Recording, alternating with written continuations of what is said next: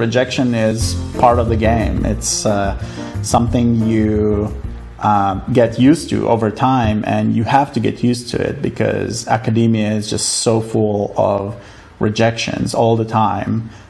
But it says nothing about your quality as a researcher, as a scholar, as a student. It has nothing to do at all, because so many of these decisions are being made regardless of merit.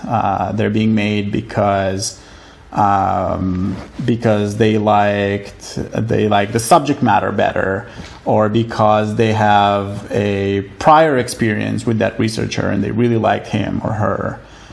So you just never really know why a rejection is being made.